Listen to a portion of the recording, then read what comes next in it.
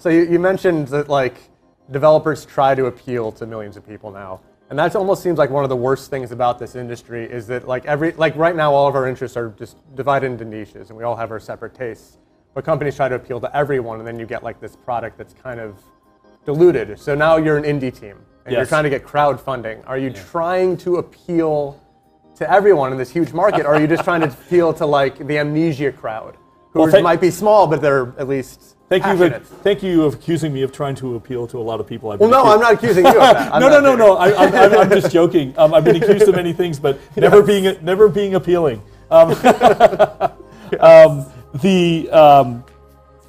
Certainly learned a lot, and I would say no. I would say we know that what we're doing is not going to sell 20 million copies. We're trying to create a game that is, quite frankly, in order to be provocative, and you're going to go places that other people haven't gone, you will create something that is very popular, but it's not going to go down the road that it's going to hit all the checklists for marketing. It's going to go down the road where it's going to be an awesome experience. And it could be a huge hit, and that would be amazing. That would be terrific, and no one would be upset about that. But it kind of, it just brings me back to the days when we were creating Legacy of Kain. When we were creating Legacy of Kain, the first game, it was a North American game on the consoles, our first console game. Being created with an anti-hero. It was 2D, not 3D. And no one thought that it would be as appealing as it was to people, but it had its own soul. And Shadow of the Eternals is going to have its own soul. And I think, hopefully it'll appeal to enough people to get funded and to hit the right spots. But we know where we want to take it. We know where the Order wants to take this game, and we're razor sharp on it. And, if we try to appeal to everyone, it's just going to get watered down and go back down that AAA chute, and it's not what we want. So I think there's a lot of room for that, and power to all those guys making all those great titles. It's just that's not what we're built for. So we've seen some of the bigger survival horror developers say, we have to make our new game more mainstream and more action and more accessible because there isn't that audience anymore that's big enough to support these like a Dead Space 3. Like we've seen that kind of over and over. Do you think that that's true, or do you think that like a really good transcendent horror game can still be really popular? Yeah, I don't believe that that's true. I guess I know what I want to play. I've watched so many horror films. I'll go to a horror film alone if I have to, but luckily I have a friend of mine who will. He will come with me, and we watch a lot of bad horror. But sometimes we get that gem. Yes. And it's just like, yes! And when I'm there, I see a wide demographic, women, men, teenagers, adults, and I don't believe it. What I think is happening right now, honestly, is the industry is so tough, and it's so hard to make money that we as an industry don't know how to market to that group properly to make it enough. And don't get me wrong, if you come into a title with $60 or an $80 million budget, well then yeah, it's really hard to make money. Yeah. But if you come into it at a reasonable budget and you hit that demographic right, you have a chance to do something that's special. And so I guess maybe I'm a dreamer, maybe, but I believe that it's possible. And I'm not discounting those guys' experience who said all that, because they have a lot of experience, and I get it, the industry is tough, but I still think it's out there. To me, it reminds me, I remember at one point people say horror was dead, then boom, The Ring came out. Then suddenly, Ringu, suddenly all this Japanese horror just exploded, and it came out of nowhere. Yep. And that's the kind of thing that I think it just happens in cycles. And yeah, we're in a down cycle right now, maybe, or we were in a down cycle for horror, but maybe there'll be a time where it'll just uptick. And at the end of the day, we're creating something that we want to play, and at least we'll know we'll please ourselves. And now that we're working with the Order, we're also creating things that we think our fans are going to like to play as well. So it seems like one of the things that kind of, I shouldn't say ruined, but kind of took horror games down this path was empowering players. Because Resident Evil 2, you were weak and you died immediately. Oh yeah. Resident Evil 4, you could take care of yourself, and that's kind of where it's gone now. So, like, how do you view, because there's combat in Shadow of the Eternals. Oh yeah, for like, sure. How do you view combat? How strong is your character? Do you fear threat and death? Well, so, you know, that I think is one of the pitfalls of AAA development. And one of the check marks is, how cool is your character? How much can people identify with them? They get to the point where they become almost a comic book superhero. Yeah. Where they're super people. And if you look back at Eternal Darkness, we had people that are out of shape. We had people that never fought before. We had people that there's just no way they should be in the positions that they're in, but they're heroes and they die. And that is true poetics from Aristotle, because that's real life. And every time I see, as soon as you start taking horror and you make the character a superhero, it transcends from horror to fantasy. And that's, I think, what's been happening, and I think that's the mistake. I think it's really easy to correct. Yeah, make your characters weak. Make them so, from the demo that you saw, how powerful did Clara look? You know, Bathory, well, she's something else. But I think it's safe to say, too, that she has her issues. And, but creating a provocative story is all about being human. And horror is about not knowing if you're going to survive around the corner.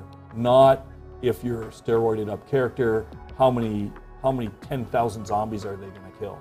Because Lovecraft in general, the bottom line is, if you actually come in contact with some of these ultimate beings, it's over. You just can't deal with it. So you got to figure out other ways of dealing with it. So how do you imagine that the combat is going to work in this game? Combat is going to be what I would say very tactical, very thoughtful, very.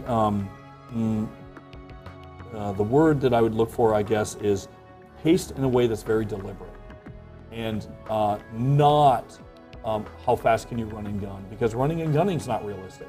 So we're going to have sanity is going to play a part, magic's going to play a part, and tactically using your environment and using what weapons you have that are going to be historically accurate to your advantage. Okay. Just seeing the demo, you kind of explained like this game has puzzles, but not in the traditional sense. It almost seems like the puzzles are built into the environment themselves. Mm-hmm. And it kind of reminded me of something like Dark Souls, where you have to figure out the story.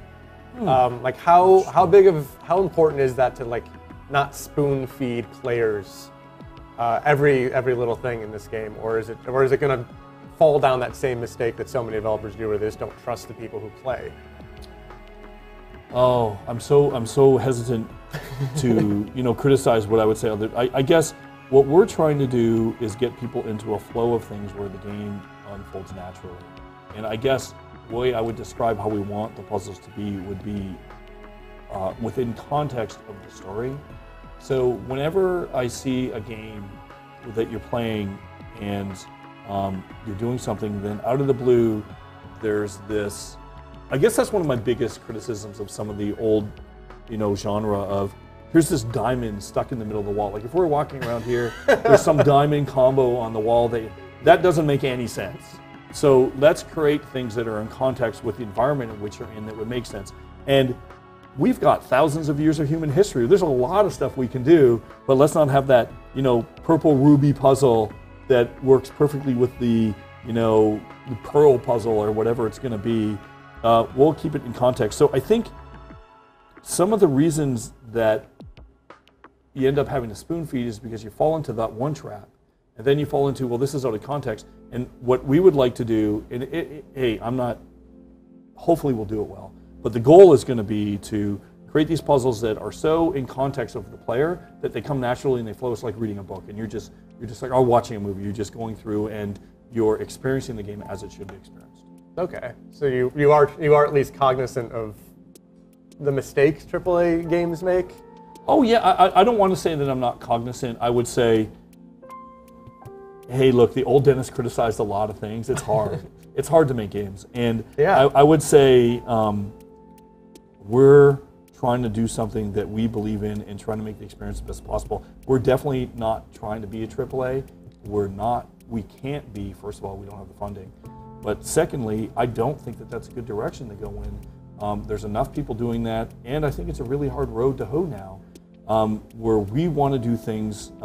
I think with all the different things we're doing, so here's where I'm really excited. I talked about Legacy of Kain. We used that disc. We had no text. Really cool. So for the first time, we had an RPG with no text, and it was all voice acting. It's where we got seriously into voice acting. With Eternal Darkness, we had some cool technology with the camera. We had the sanity effects, broke the fourth wall. Lots of characters died. I had someone up at Comic-Con go, "You were doing Game of Thrones before Game of Thrones?" I was like, "We were, actually. I didn't even think about that. That's cool." So stuff like that. So that's what stood out with that one. When we worked on Metal Gear with Kojima-san, it was all about spectacle. And we really learned how he did the cinemas, because I was always blown away. I don't know. I still don't know how he does it. They get better and better all the time. But we at least learned something from that. And when I look now at Shadow of the Eternals, what we have that's really interesting, and to me, which is the game changer, is the wetware. So we have all these new hardware coming out. We've got Oculus Rift. We've got all these new consoles. They're all really great. But what we've got is a community now. We're working with thousands of people and creating content. We have more sanity effects in 5 weeks than we created ever, by probably 10 times that we ever did in the full development cycle on Eternal Darkness. And we've just started. Imagine what we can do with the community. I think that's going to be the game changer here. And I don't pretend to know where this is going to go, but all I know is it feels really good right now.